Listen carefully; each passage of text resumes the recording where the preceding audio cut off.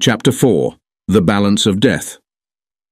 The Abyssal Nexus quaked as the battle between Anubis and Hades raged on, a cosmic struggle that threatened to reshape the very foundations of the afterlife itself. Here, in the convergence of mythological realms, two ancient gods clashed with powers that transcended mortal understanding. Anubis, his jackal-headed form, a symbol of ancient wisdom and authority, remained steadfast in his quest to uphold the balance of souls. He raised his scepter of Maat high above his head, and with a resolute expression he began to weave intricate hieroglyphic patterns in the air. These radiant symbols shimmered with a divine light, and they danced around him as he invoked the judgment of the heart. Hades, the enigmatic lord of the Greek underworld, met Anubis's divine display with an unwavering resolve of his own. The bident, his trident-like weapon, gleamed with malevolent power as he held it aloft. In this ethereal battleground, he was determined to protect his dominion over the departed souls. Anubis, the guardian of the scales of justice, extended his hand toward Hades' spectral warriors. One by one, the restless shades of the Greek underworld approached, their faces etched with a mix of hope and trepidation.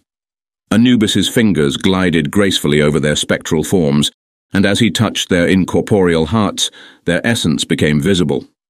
In his divine judgment, Anubis sought to weigh the hearts of Hades' warriors, a ritual that would determine the ultimate fate of their souls. The virtuous souls among them, those who had led lives of honor and virtue, felt the scales tip in their favor. Their hearts, as insubstantial as moonlight, were lighter than the feather of Maat, a sign of their purity. These souls, deemed worthy, would find solace and peace in the afterlife. However, not all of Hades' warriors were virtuous. Among the restless shades there were those whose hearts bore the weight of their past deeds, and these hearts were heavy as lead.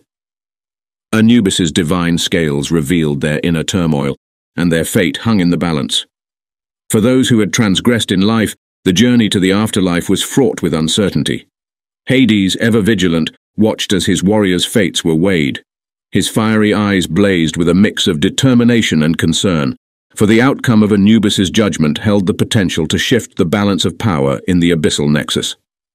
The lord of the Greek underworld knew that the fate of his dominion depended on the souls under his stewardship. As the judgment continued, a powerful presence emerged from the depths of Hades' realm. It was Cerberus, the three-headed hellhound and guardian of the Greek underworld. Each of Cerberus's heads bared its fangs, and its eyes gleamed with an infernal light. Hades had unleashed this formidable creature to protect his dominion and to ensure that his warriors received a fair judgment. Cerberus's three heads moved in a synchronized dance of malevolent intent. With each step, the hellhound left scorching footprints on the ethereal ground of the Abyssal Nexus.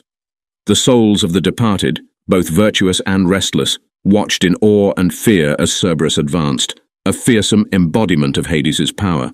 Anubis, undeterred by the arrival of Cerberus, continued his judgment. The clash of divine forces intensified as the scales of justice balanced the fates of Hades' warriors. The very skies darkened, as if the cosmos itself mourned the weight of the decisions being made in this ethereal battleground. The confrontation between Anubis and Hades reached a critical juncture, as the judgment of souls and the unleashed might of Cerberus threatened to tear apart the very fabric of reality. The Nexus quivered with the strain of this otherworldly conflict, and the souls of the departed held their breath, their destinies entwined with the outcome of this cosmic struggle.